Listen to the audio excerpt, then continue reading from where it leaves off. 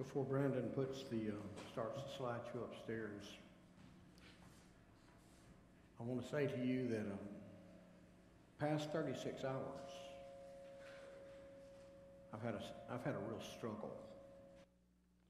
I don't have a struggle because I doubt whether our Lord Jesus is on the throne. I don't really have a struggle of worried about my life.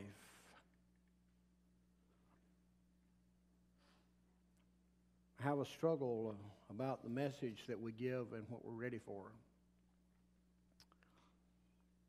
And for that reason, the message that you find on your bulletin, if you got your bulletins turned over ready to start, it's not going to be the message for this morning. That message will be for tonight. I would ask you, if you will, to take your Bible and turn to the prophecy of Ezekiel, chapter 16. The prophecy of Ezekiel, chapter 16.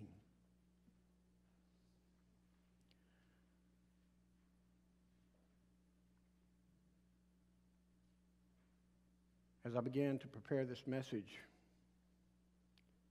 I couldn't figure out a title. Titles are important to people. And when I thought about what God was trying to get through to me and hopefully to us this morning, the only thing that could come to mind is warning. And so I've just simply titled this message today, Be Forewarned. You know, each week when the preacher stands to preach, the average church in America today, the average church member, believes that his one message should be Jesus saves. And it is true, Jesus saves. That's the message that we give the world. He saves us from sin. He saves us from the power of sin. He saves us from the penalty of sin. And one day, He will save us from the very presence of sin. He saves us from eternal punishment to eternal life. He saves us in this way that we do not have a relationship with God left to ourselves. And He saves us by restoring our relationship to our loving Father. He saves us from that eternal place called hell to give us a secure place in heaven. For the last 10 years, I have faithfully stood in this pulpit and tried to preach no other message than Jesus saves, and when He saves, He changes lives. I sure hope that today, and I pray that today you can pull that message from this particular sermon. But I'm going to say this to you. I've been in the pulpit right at 25 years. And I have never preached a message like this. David Burton, Wall Builders, reminds us that in the history of America, that many times what went on in the week, the preacher spoke to on the weekend to help people have some grasp on it. That's my heart today. Today's a sad day. I hope the sadness has covered your heart, because it surely ripped at mine on Friday as I began to see the images. It brings with it, or it should bring with it, tears, a sense of devastation, a sense that the world is changed, a sense of pain, a sense of sorrow, and quite likely a sense of fear. Chances are we have not felt this way as a nation for 14 years. 9/11, 2001. Now, we should have felt this way 3 years ago in the aftermath of Benghazi, but because that didn't happen here on our land, and it seemed to be some faraway land, even though 4 Americans died that day, we as a nation, as a culture, have largely dismissed it, moved on. We wept with the families, and we just kind of moved on. But we really haven't had much response. On Friday, we were stunned, shocked at the horror. We were stunned and shocked, if not frightened, at the horror in, of all places, Paris. I had taken a couple of days off couple of preacher friends had invited me to Tennessee on a getaway trip. And I was sitting in that room watching these events, and it occurred to me deep in my spirit that this could well be, now you're listening, a precursor to world events. Because if they can get into Paris, who has been on high alert, make no mistake that the group that attacked Paris is headed here. Every piece of intelligence, and when I use the word intelligence, Mike, I'm talking about every piece of information, not necessarily smarts. Every piece of intelligence tells us that this group will not rest until life in America as we know it has been turned upside down. I confess to you that I sat there in that room on the bed watching TV, and I began to cry. But I didn't cry for me. At my age, I have almost reached that 70, which the Bible speaks of. I wept for my children. I wept for my grandchildren. And I wept for hundreds of thousands of other boys and girls, now listen, who have been educated and brought up in a system that I believe this book would now call perverse, immoral, and unethical. I wept because when I compare our culture in America to Holy Scripture, it leads me to believe that the greatest help I can be today would be to forewarn us about what's on the horizon. For years, we have quoted Billy Graham as saying in America, 70 to 80% of church members are lost. Now, I want to just confess this to you. When I wrote my book, and they were called Christians, I went out looking for the source to tell what day, what time, what setting he said that. And honestly, I could not find it. I don't doubt that he said it, but I just couldn't find it. But I did find something else that fits right here to where we are in this nation that I want to convey to you today. I read a statement that Ruth Graham was supposed to have said, if God doesn't judge America, he'll have to apologize to Sodom and Gomorrah. So I went looking for the source. And you know who the source of that statement is? It's none other than Dr. Billy Graham himself. Let me read this to you. In July 2012, Dr. Graham writes, some years ago, my wife Ruth was reading the draft of a book that I was writing. When she finished a section describing the terrible downward spiral of our nation's moral standards and the idolatry of worshiping false gods, such as technology and sex, she startled me by exclaiming, if God doesn't punish America, he'll have to apologize to Sodom and Gomorrah. She was probably thinking of a passage in Ezekiel, the one we're about to read, where God tells why he brought those cities to ruin. Dr. Graham goes on, I wonder what Ruth would think of America if she were alive today. In the years since she made that remark, millions of babies have been aborted, and our nation seems largely unconcerned. Self-centered indulgence, pride, and a lack of shame over sin are now emblems of the American lifestyle. With that background, if you found that scripture, Ezekiel 16, would you stand for just a moment as we read a few short verses from the prophet. Verse 48. As I live, declares the Lord God, your sister Sodom and her daughters have not done as you and your daughters have done. Behold, this was the guilt of your sister Sodom. She and her daughters had pride, excess of food, and prosperous ease, but did not aid the poor and needy. They were haughty and did an abomination before me. That's the same abomination that the federal court just told us that we had to do. Samaria, or Israel, has not committed half your sin. You have committed more abominations than they, and have made your sisters appear righteous by all the abominations that you have committed. Father, for the next few minutes, would you hover in this place? Would you give us comfort where we need to be comforted, but would you convict where we need conviction? In Jesus' name, amen. Did you catch what was in this scripture? Did you catch what was written here? The description of a country that was about to be eliminated from existence.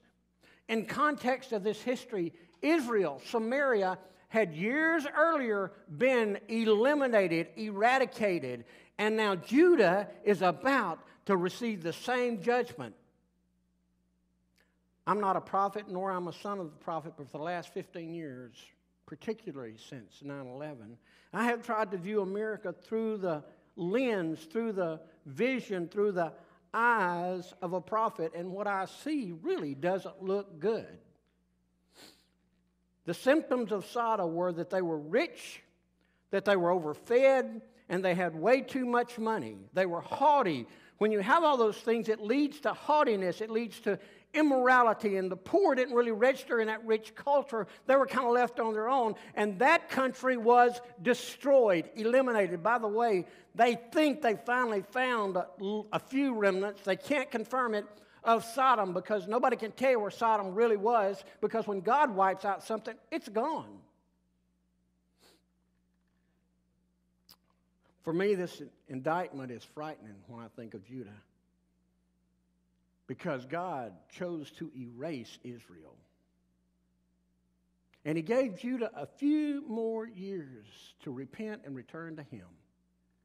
And instead of returning to God, they continued running from God. Instead of receiving what God had for them, they chose to reject God. God sent prophets like Ezekiel to warn them. But the reason that they wouldn't listen, I believe, is bound up, and the reason America and the American church doesn't listen today, it is because they didn't believe that God would ever judge them. They had had it so good for so long, money in the bank, that they didn't think God would judge them. And yet just a few years after this was written, around 586 BC. Now listen, don't miss this. God sent a powerful, heathenistic, barbaric enemy to eradicate them, killing many of them. If you read your history books, carried off others, hooking them together with hooks and chains. It was savage.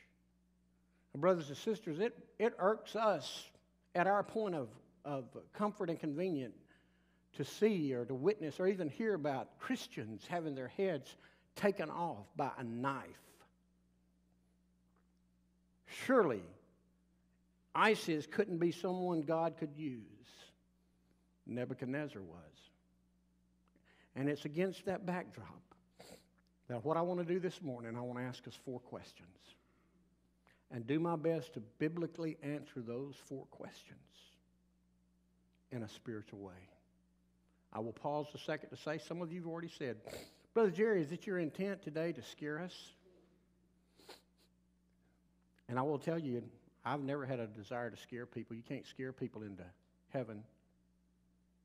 And all I would say to you, if what it takes to get our attention is to frighten us, so be it. Because I believe the days are short. They're changing rapidly.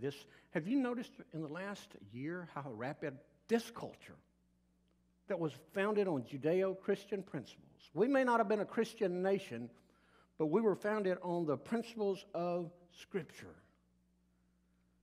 Today, things are changing. And although I understand Jesus is still on the throne. He's still in charge. And I understand that evil will ultimately not win out. Here's what I'm going to tell you.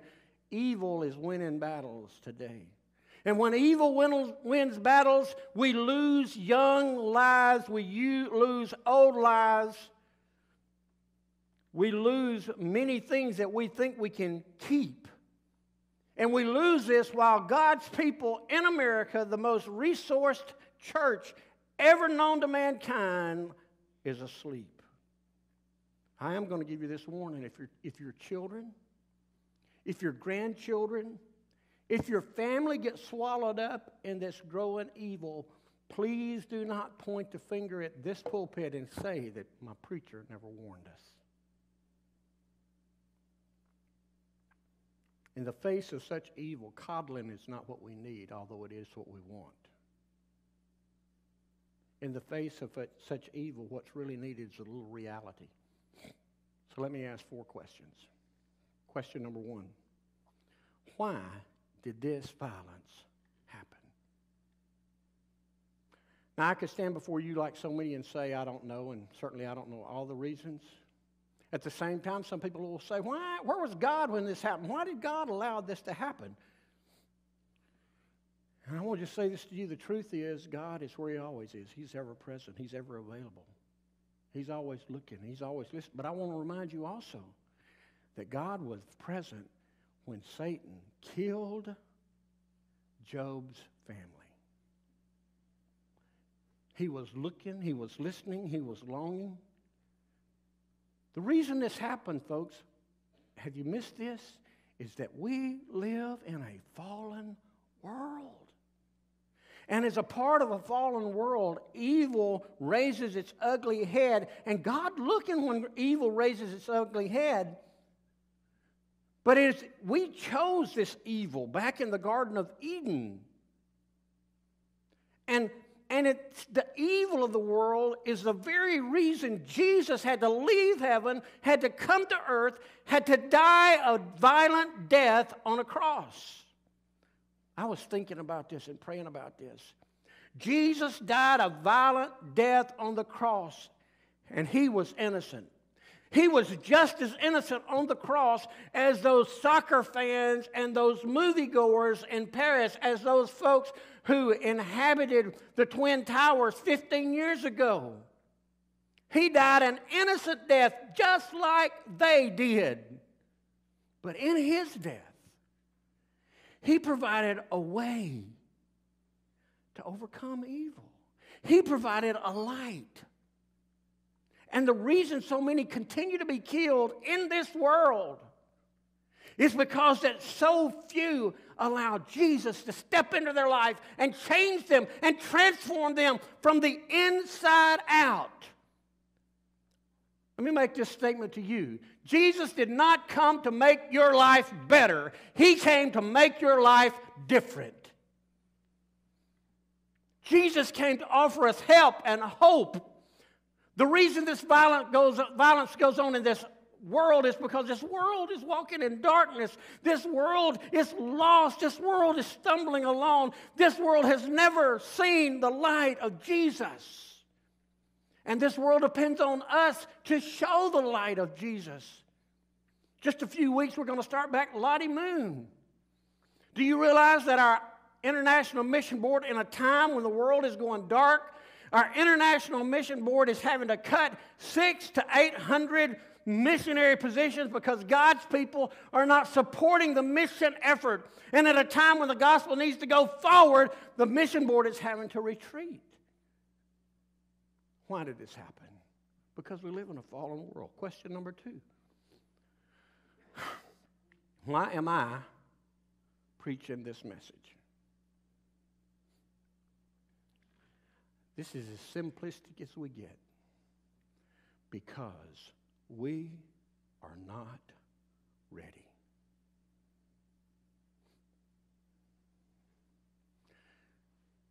You know what I fear? I fear that when they come, not if they come,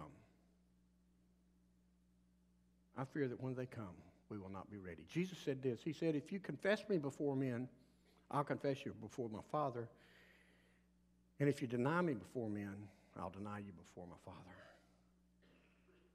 My fear is that when they come, and they will, and when the knives are at our throats and the guns are at our heads, I fear what we might do. Why, Brother Jerry? You think we're that bad? No. I don't think it's about us being bad people. I think that we've lived so long in this prosperous ease, in this affluence, that we have little grasp on what it means to be persecuted for our faith. I mean, after all, we live in the United States of America. We have freedom of religion. It's written right into the Constitution. It is written into the Constitution. But I call you to pay attention if you've not been. And over the past 50 years, every pillar, foundation of this culture as being free to worship has been removed. Prayer out of schools. 10 Commandments kicked out of the public places. Although there's no law to say it's legal, the highest court in the land has rendered an opinion, and that's all it is, an opinion, that sodomy is normal and okay.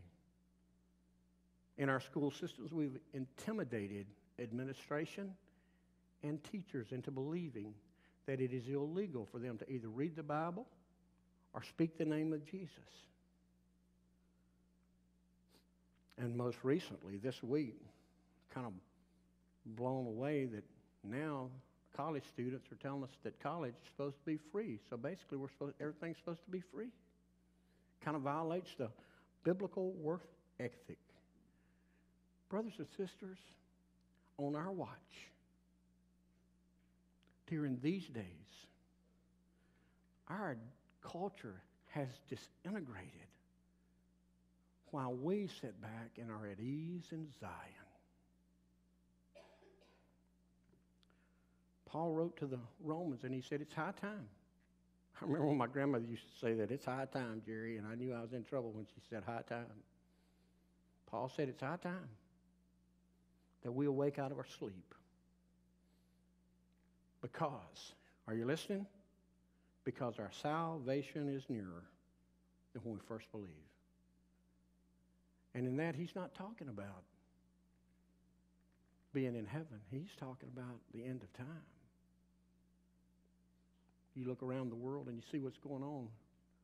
I can't figure out what's holding our Lord back. Time is almost over.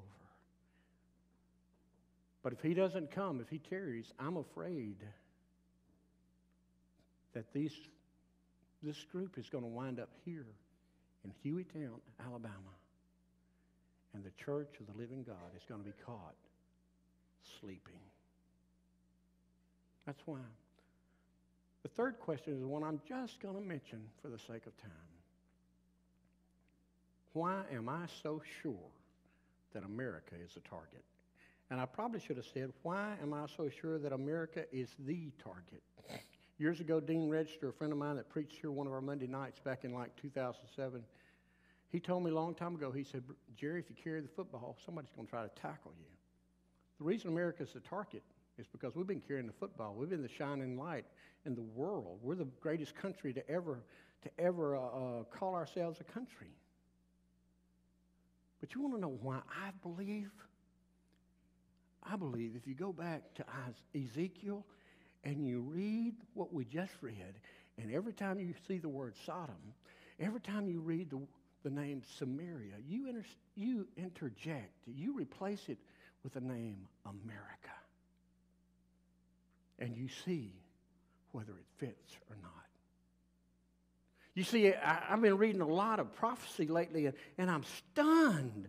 And I'm stunned at the parallel between Israel and Judah and America. And I'm smiling because I kind of think, Brother Terry, that the Jewish people were a large Baptist church.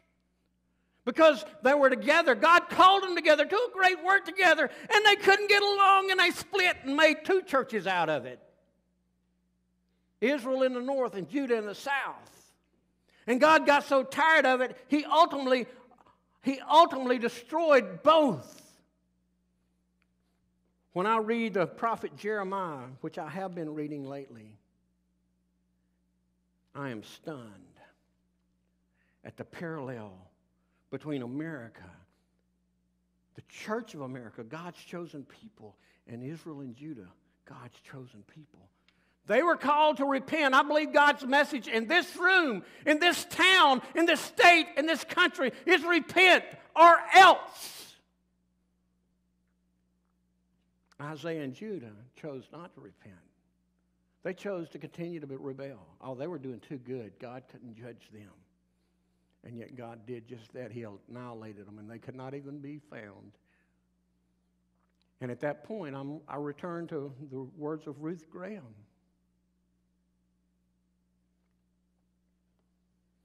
Last question. What can we do? What can we do about it?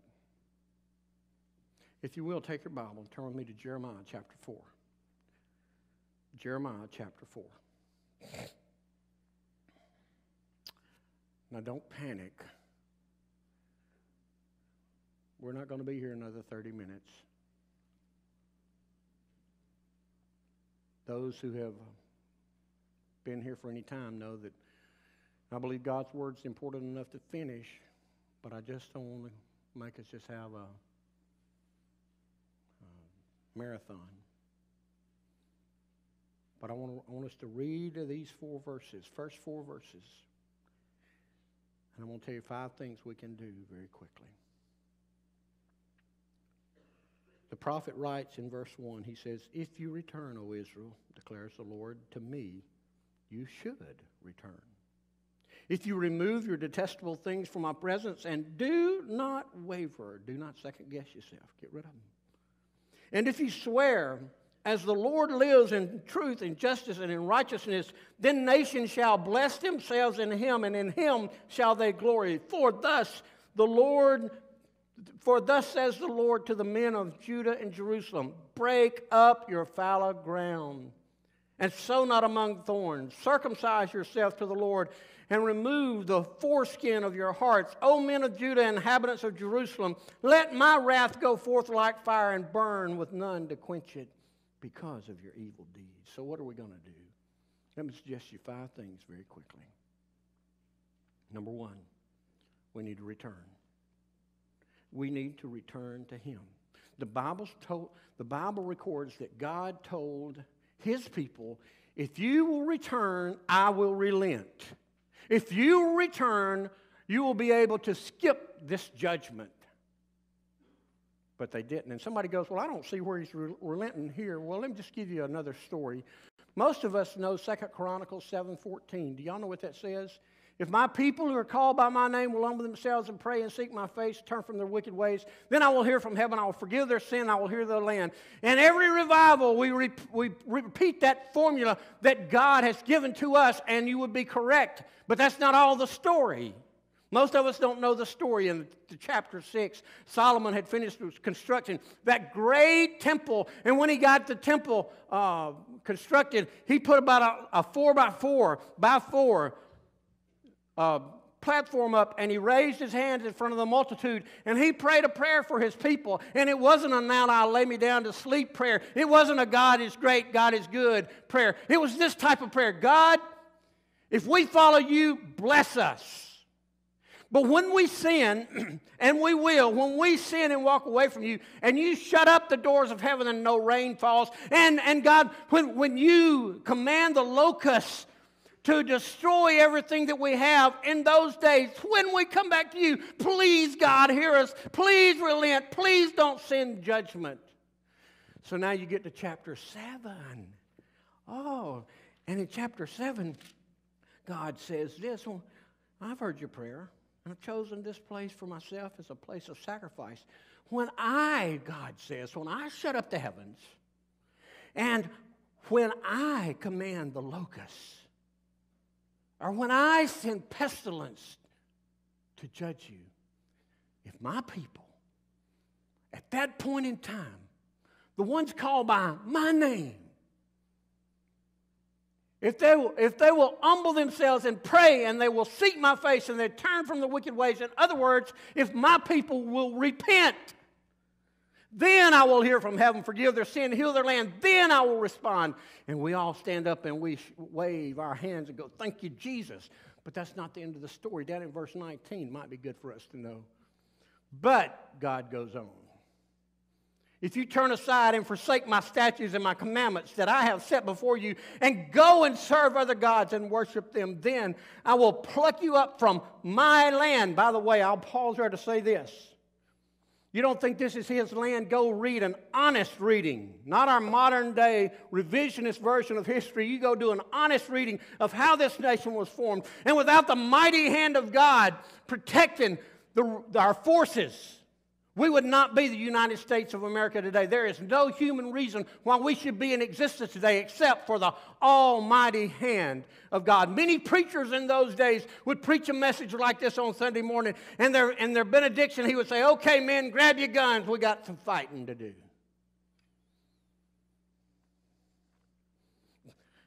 Then I will pluck you up from my land I have given you, in this house I have consecrated. I will cast you out of my sight.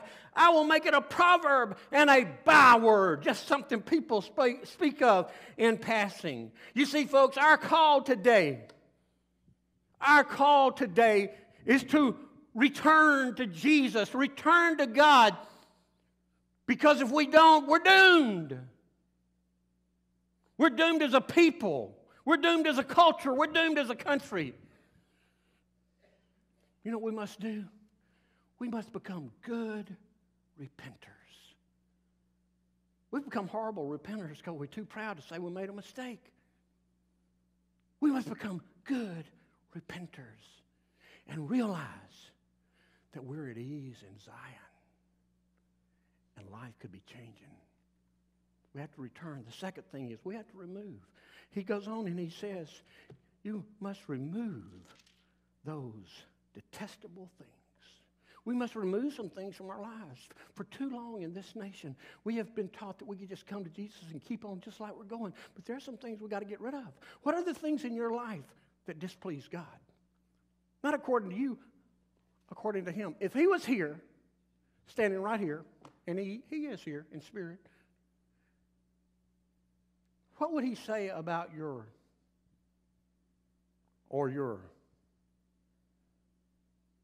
I'll tell you what he will say. Anything that's taken his place, it would be detestable to him. The number one broken commandment in this country today is the first commandment. Have no other gods before me. Remove it. And by the way, don't waver. Don't hesitate. Don't think about it. Get rid of it. Return and remove. Number 3, restart. Verse 2, if you swear as the Lord lives. Now, let me just date us a little bit. How many of us remember hearing people say, God willing, or if the Lord allows? And you know what? It wasn't just a statement. It wasn't just a byword. It was a feeling of the heart. That we restore this sense that our life is a gift from God. He gave me my life, so my gift to him is I give it back to him and then live like it. Number 4, restart. This may hit more of us in here than we know. Verse 3 says, break up your fallow ground and sow not among the thorns. Here's the question you have to come to grips with today. What part of your life has God put his hand on at some time in the past and told you to do, and you've allowed to go dormant? You've allowed the soil to kind of get hard. You know, when you're a farmer, you leave that ground and it get hard. You break it up. You plant something in it. I dare say that most of us in this room could find a part of our life that needs to be broken up. For some of you, this part right here speaks to this. You have never let him break up the ground of your heart and save you and change you because you didn't want to be changed. You liked yourself just like you were. And yet Jesus died to transform your life into something better than you can even imagine. Break up the fallow ground. Let the Spirit of God come in with that holy plow and break up your life and transform your life. There might be somebody here that the part of your life that's fallow ground, as God has told you to speak to somebody about their eternal destination, their eternal salvation, their eternal soul. And you've chosen not to. Do you realize that's the way you snuff out the light when God calls you to do something like that? The last thing I see here, just the first two statements, it deals with circumcision. It says, circumcise your heart. Remove the foreskin, circumcise yourself to the Lord, and remove the foreskin of your heart. People can make fun that this is kind of a sexual thing, but here's what I will tell you. It was a spiritual thing in the Old Testament. How it relates to us today, that we recover. You know what we recover? Sensitivity to the Lord. We remove the hardness around our heart. America, in large measure, has become hard-hearted, arrogant, haughty. And the call is to remove that callous from around your heart. America has that callousness, and I'm afraid it's crept into the church. How long has it been since we wept over someone who's lost their way? How long has it been since we wept over someone whom we know, if God is God and true to his word, they're not going to see heaven? How long has it been since we wept over the sin of our lives? How long has it been since we wept over our children?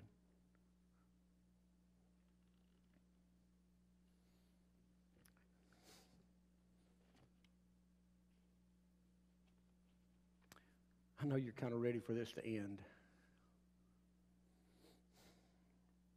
But I think that's always the case when a preacher chooses to preach prophetically from his word.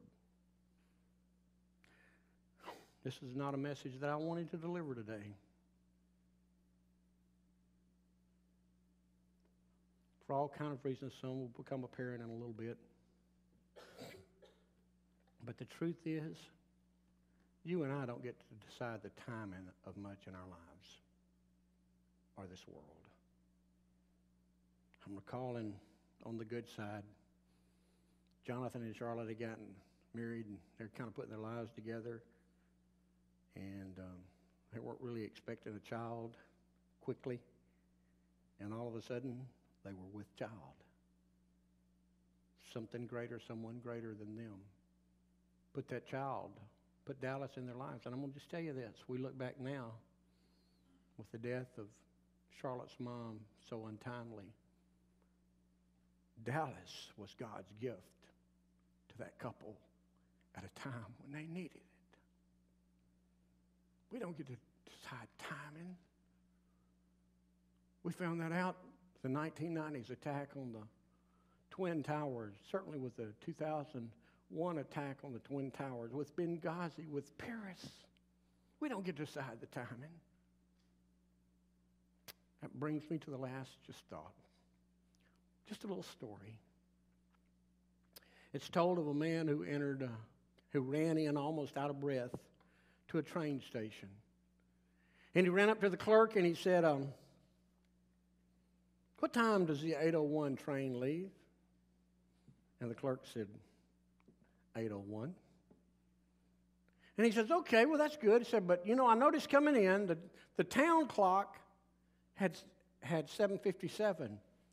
My watch has 8:59, and the clock in here has 8:04. Which clock should I go by? And the clerk said, you can go by whatever clock you want to. But you can't get on the 8:01 train because it left when that clock said 8:01.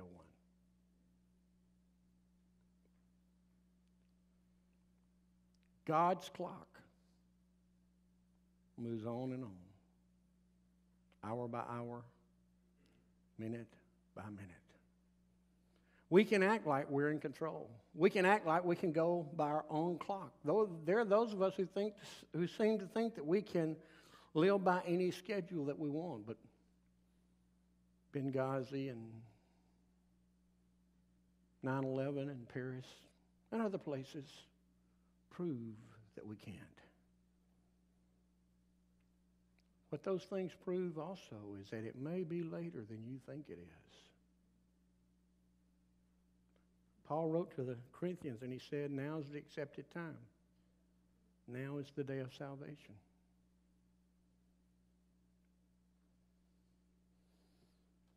At the risk of being misquoted and misunderstood, You've now been forewarned about the prophecies that apply to us. The question is, what will you do with what you now know? Will you return? Will you repent? Will you respond? Or will you reject and run and just take life as usual until judgment comes? Let's pray together.